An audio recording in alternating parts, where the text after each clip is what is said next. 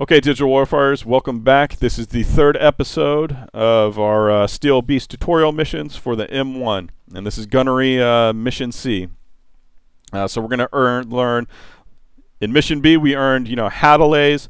Now we're going to kind of go over some more advanced concepts of lasing, such as multiple returns, how to use the range switch for first or last returns. And this is going to better your game, so let's go ahead and jump in the tank. Let's get in here and do some damage. And what I like about these tutorials with Steel Beast is if you go through them in order, each one builds on the last one. So again, this is the art of lasing. As stated in the previous tutorial, the laser rangefinder, the LRF, works by sending out a pulse of laser light and using the return times of the reflections to calculate the range. Note that there may be more than one return time to measure because of multiple reflections. Although the pulse of a laser light is a focused beam, this beam does widen over distance. At a range of 2 or 3 kilometers, the beam will spread out so much that a tank might not block the entire beam. In this case, some laser light might be reflected off the ground while in front of the target, and some may be reflected off the ground or trees well behind the target.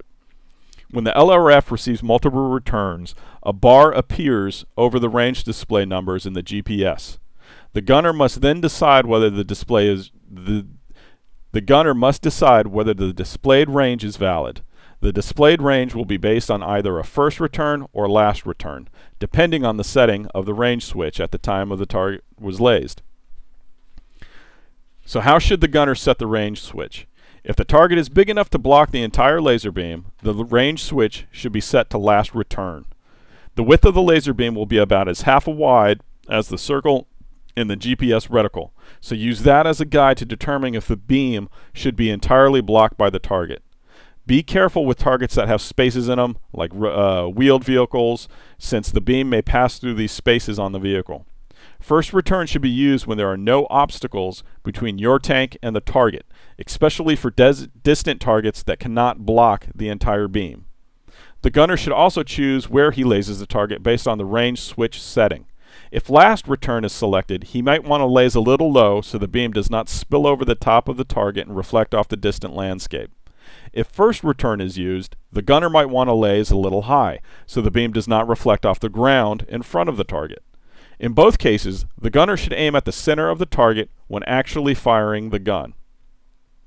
So what that means is, depending on which return setting you're going to use, after you get your laze, you want to settle those crosshairs back down center mass on the vehicle that you're shooting at.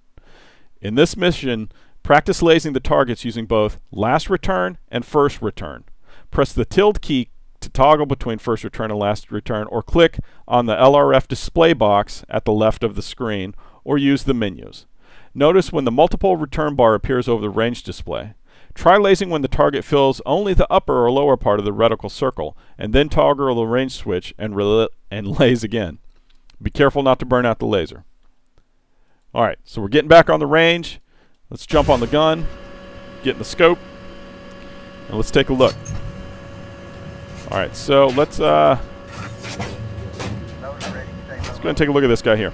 Alright, so when we hit the tilde key, you'll notice, let's settle the target right there. Down here in the bottom left, it says LRF, arm first return, arm last return.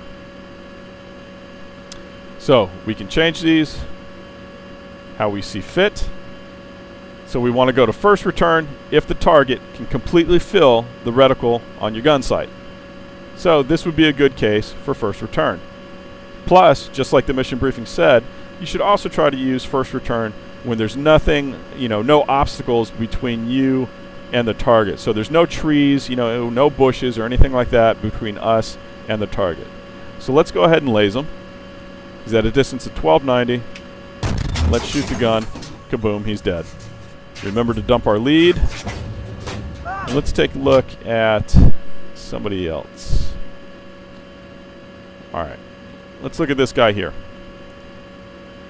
And let's laze right about there. So we're going to laze. That's giving us 1812. Let's switch it to switch to last return, and now it gives us 1910. Now you can see we're getting multiple laser returns because there's this green bar over the range symbol. Versus if we had just lased, say, this guy, you see there's no green bar there at the top, knowing. So you know that this is a solid laze to this target because only one return came back. So let's go ahead and laze this guy again, what we're in. Let's go with last return. And kind of a little mnemonic device that I used to kind of keep track of how I should laze and which return and where I should aim is last return, laze low. First return, laze high. Okay? So let's go ahead and use last return. We're going to aim low here, right about there. We're at there. And like it said before, we want to settle the target back down center mass, and then we want to fire the gun. That should be a solid hit. Now obviously, the sabot round did deviate a little to the left, but you know, that's just flight characteristics of the weapon. Let's go ahead and shoot another one just to make sure that this tank is dead. Alright, he should be toast. So, we're going to switch back to first return. Why? Because this tank is A, relatively close, B, it fills the entire reticle circle, and C, because there's nothing really between us and the target. Go and shoot him right there. Dump that lead. We can also use first return on this guy because he does fill the entire reticle, so he meets that parameter for first return. Oh, we didn't laze him, so that's why that round went into the dirt. We're still aiming at the last target, which was 640.